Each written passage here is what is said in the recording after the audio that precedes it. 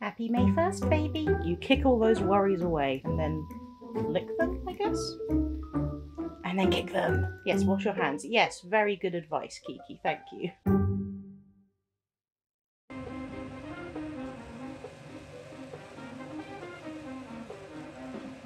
Yeah, that's right. Our roof has a swimming pool now. Bruce is going for a dip in the pool. Oh my god! It is 24 degrees, so I've been told. Bru just dumped a bucket of water over herself. Tom is baking fresh bread, so our house smells like a bakery and it's very good. There he is, hi. And I'm basically walking up and down the roof a lot, pretending I'm walking along the beach, because now the roof is wet and it just feels like, you know, when the tide's out.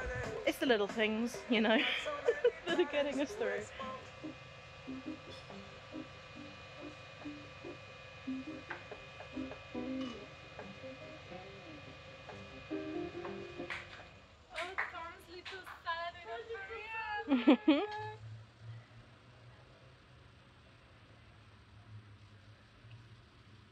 Well, good morning.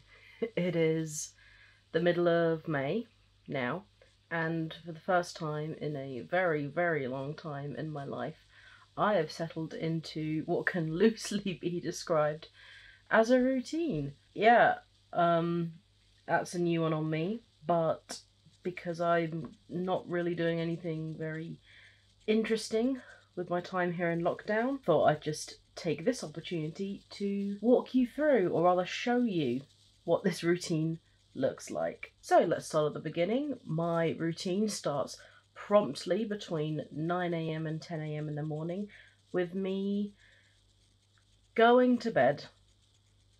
Good night. Okay, it is now 4:30 PM and I've just started work. I woke up at 3 PM, which I guess is like my 9 AM. So right now it's my 10:30 AM and I've had breakfast and now started my work, which today is storyboarding. Not for one of my videos, this is actually some of my real life work rather than my personal projects. But it's fun, I'm having a nice time, and I really enjoy my job. So I'll do that for a couple of hours, and then I'll check in with you when it gets to my lunchtime, which is, oh, I don't know, 8 o'clock at night. You hate this. You really hate this.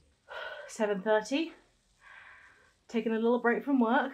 In fact, I have set an alarm which goes off at 7 o'clock every day for me to do a half-hour dance break. That's partially so I'm doing some kind of exercise that I can do in my room with very little space, but it's just also a way to get me away from my computer for like half an hour, get my brain doing something else. Then I'm gonna go have a quick shower and get back to work for a little bit. Okay, I did a little bit of work, but now we're having an impromptu movie night because we cancelled yesterday.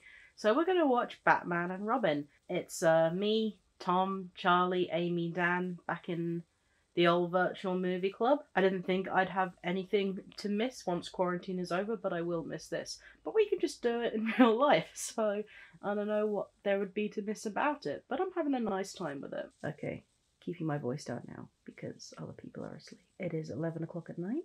We just finished movie night, so I'm going to look at that as a extended lunch hour, and now going back to work. Did some commissions until about 3 o'clock in the morning, and then I played Minecraft for a couple of hours with Echo, and now it is 5:30 in the morning.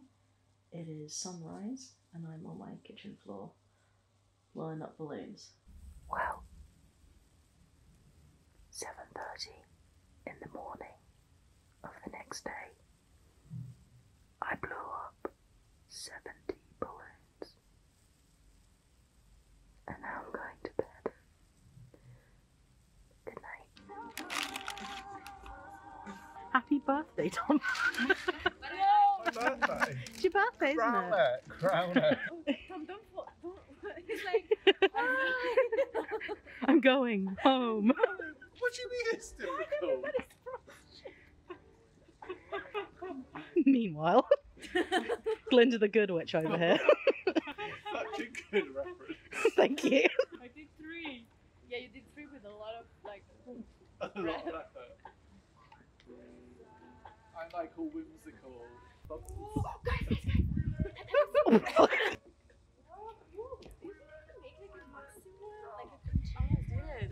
It's like the mountain of marshmallows. Teach me the samba. Go on. Okay, then you're gonna step here. And you're gonna do this. Yeah. So the thing with samba is not something we can kind of count. It's about like feeling the music. Oh. Yeah, I feel like that's gonna keep happening.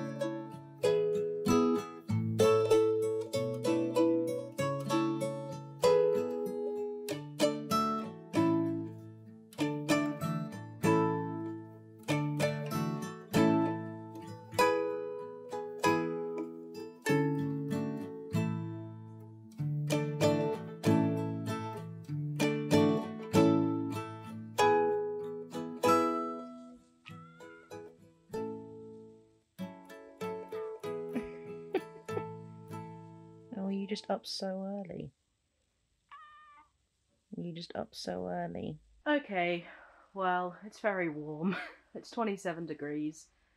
And I have been craving a bubble tea for, yeah, I would say about 10 weeks. Luckily, for my birthday one year, my brother got me this.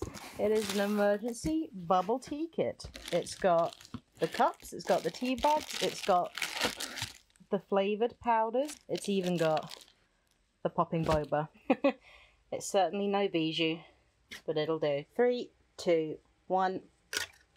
Well, I finished that bubble tea in about 5 minutes flat. I feel renewed. I feel invigorated. I feel like a new person. I didn't realise how much stress I was carrying until the bubble tea lifted it from my shoulders. I sound like I'm exaggerating. I'm really not. Amy had bubble tea stuff too, so she made bubble tea whilst I made bubble tea, and then we drank bubble tea simultaneously, much like we would do every other week in our lives, only we did the lockdown variation of it. I feel weirdly normal and chilled now that I've had my mango milk bubble tea.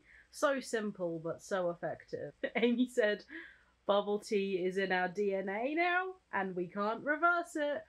That seems a little too close to what could be the truth. Anyway, movie night now. We're gonna watch Kindergarten Cop. Well, it's finally happened. I've leveled up. I've upped the bubble tea game. I ordered Rainbow Boba. Yep, that's where we're at. Oh, lockdown.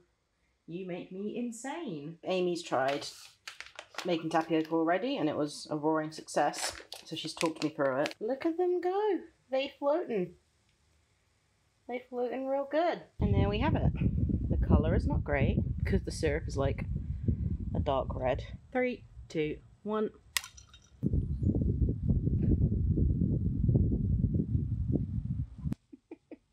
Well, there's Kiki's butt. I got a parcel from Tisha. It's so nice getting mail. Bubble wrap. Tisha, you shouldn't have. Hey! Look at that. Yay! Oh, amazing. Authentic maple syrup from my Canadian friend. Thank you, Tisha.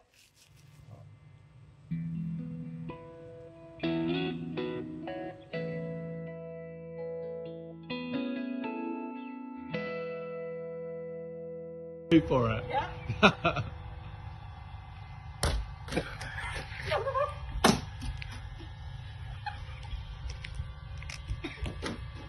Do that again. Put your chest pass. Yeah.